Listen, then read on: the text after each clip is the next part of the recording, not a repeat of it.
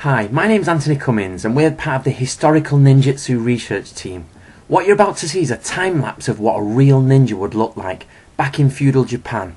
This guy's performing Inin, that is night infiltration, and it was painted by Leavesden. And for more information see the comments below. Now we started off with a basic Tamiya model of a samurai, only a couple of inches tall, and we needed to convert it. So here you see the face mask. Now you won't need a normal, what you class as iconic face mask, because even though they did exist, it is not standard to the shinobi. So generally we've put it around its head to give it a more realistic feel of the time period. There you can see he's holding a Gando lantern and a grappling hook, and he's now been put together in full.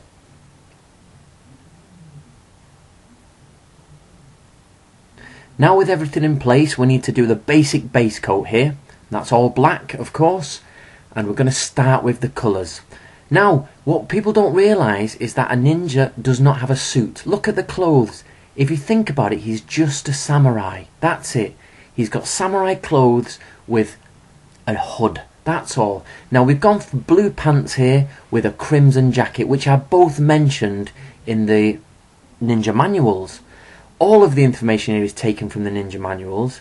And you'll see that we've gone for a white underlay. We do know that some shinobi wore white underneath, or at least when they're on night raids. And here's a close-up of the feet with the straw sandals. And you'll see the Gando lantern and the grappling hook there, getting ready to start being painted.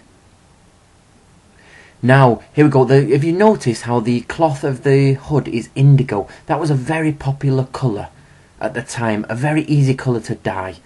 Moving on to the base, we've coloured a stone here, and of course it's just got a standard grass base. There it is, enjoying the grass. So the colours do not matter so much when you are painting a ninja, as long as you keep to red, blue, black or brown. Straw sandals, of course, part of it. Now, as I said, indigo is a very popular colour, and this is called a tenagui, a 3-foot cloth, and it should go around the face. Now, in those ninja manuals, it says that you need to rub ink on your skin. So we did a tester of ink on the skin. And as you can see, we've put ink on the face.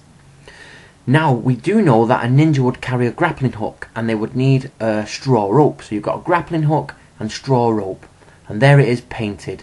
The full shinobi, ready for his night mission.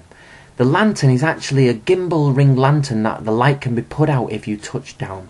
And there you go. If you're interested in historical ninja, please look for the book True Path of the Ninja. This is a translation of the Shoninki, or True Ninja Traditions, which is a translation of the Nippiden. Both are historical ninja manuals.